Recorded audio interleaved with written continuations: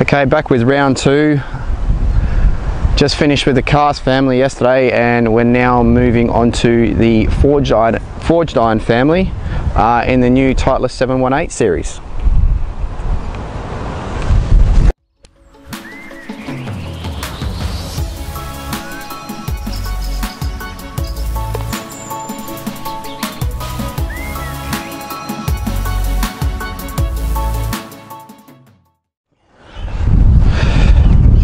Now, just like I said in yesterday's video, I am going with the KBS stiff shaft again in these models, and also 2 degrees flat, and still of course using the Titleist NXT Tour S golf ball, which is our range ball here at Lake Karrinyup. Now I'm going to apologise up front, it is fairly windy out here this morning, so apologies if you can hear a little bit of wind. I'll do my best. I've got the Lav Mic on today, and apologies if the microphone cuts out occasionally from now and then. Now, like yesterday, we went through the cast iron models in the 718 family. Today we're going to be going through the forged iron family now. Now I'm going to start off by just talking about all 3 heads quickly like I did yesterday. Straight away, we're now looking at heads for the better player. So we've got the Ap2 here, I've also got the CB and MB heads here. Now all heads are forged, unlike yesterday they were all cast. Difference between CB and MB is the Ap2 does have what we call tungsten, or high density tungsten infused into the head. So kind of like that multi-material thing that I've talked about before. Whereas your CB and MB are purely 1025 forged heads.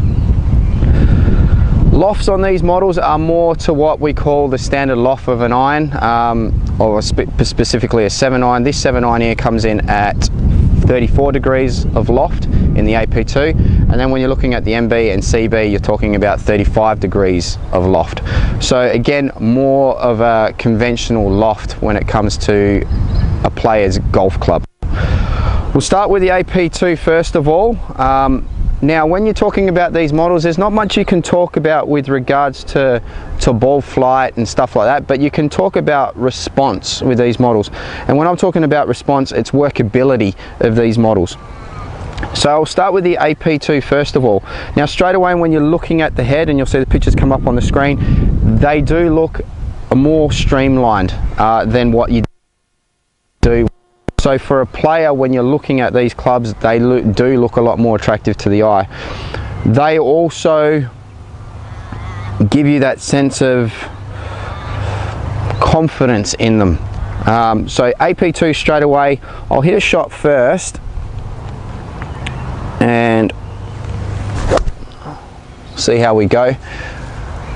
Again, I haven't hit that one the best, okay? And this is where you start to see the difference between a player's club and what you call a cast club, or the entry-level club. Is these aren't very forgiving. So when you do miss them, you do know about it. But the Ap2 is definitely a lot more forgiving than the CB and MB. And that's probably because of the high density tungsten that they put in the head, so it just gives it that little bit of bit more of MOI, so a little bit more forgiveness. But it does look very good, sounds good, feels good. Ball flight's a little bit lower than what you saw in the cast irons, so these do have a little bit more of a penetrating flight. Now, who do I recommend these clubs for, or do I recommend this club for? Anyone on probably a 12 handicap or less is someone who could go for an Ap2. And this is a tour proven club, so a lot of tour players are using this model just because it has that tendency to have that little bit more forgiveness than the CB and MB, which I'm about to hit next. But like I said, when you look at this and you're looking down on the ground, it is an amazing head to look at.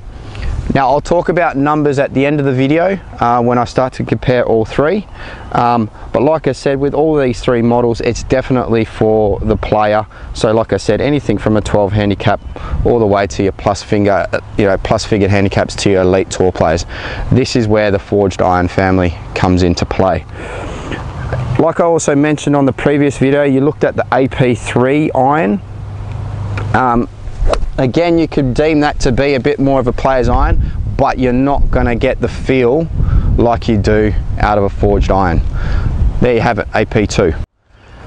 Now we move on to the Titleist CB iron. Now I've had a few sets of these over the years, and a very good looking iron. Again, a much more sleeker design than what you see on the Ap2,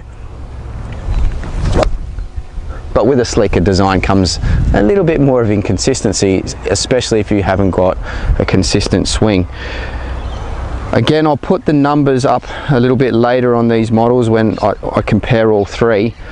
But again, CB, again, it has a little bit more forgiveness than the MB because of the cavity back on the back, but you still don't get that forgiveness that you'll get out of a cast iron model. So when I'm saying you're going to buy a set of forged irons, or in this 3 series, again, I really do emphasize 12 handicap would be your max with an Ap2 because it has that little bit more forgiveness. But when you're starting to move down into the CB, MB range, you're really looking at players who are off a 3-4 handicap at max, you know. So this is, you know, a definite player's iron. You are not going to get any sort of forgiveness out of a model like this. But where does this come in? Well, for the better player, workability. The fact that you can stand here and shot shape as easy as this is why players go for these sorts of irons. So if I want to hit one right to left, if I want to hit one left to right, it has maximum response. If I want to hit straight, which is the odd one occasionally from now and then, you get maximum response, you get maximum feedback, you get maximum feel off the face. You feel this, you hear this. It's everything about a CB and MB is about maximum response, and that's where the CB sits.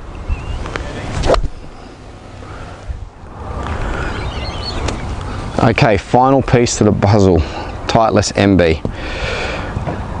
Again, a thinner top line than the previous 2 models and an extremely good looking head. Again, back in my young days I had a couple of sets of these as well, and it was more to do with my ego than it was to do with my ability. So here we have an iron which is 1025 forged. It's very thin. There is no forgiveness in this whatsoever. They have gotten a little bit easier to hit over the years,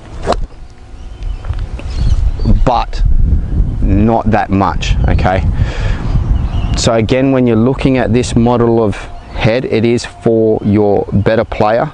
You know, again, single figures, really low single figures, to plus figure handicaps, to tour players. Even tour players tend to go the Ap2 a little bit more, just because even they as a player want that little bit more forgiveness. So very small market. Okay, it's if you want to buy a set of it, put it on your shelf at home, or if you're going to use it, make sure you're a very good player. Again, like I said, with the CB, you get maximum response out of a club face like this. So workability is very easy. You can hit it right to left with ease, you can work it left to right with ease, you can hit it high, you can hit it low, if you have the skill set to do that. This head has maximum response, so you will get maximum response out of this head. But you also comes with maximum response is a little bit of unforgiveness, and again, like I said, it's a player's iron.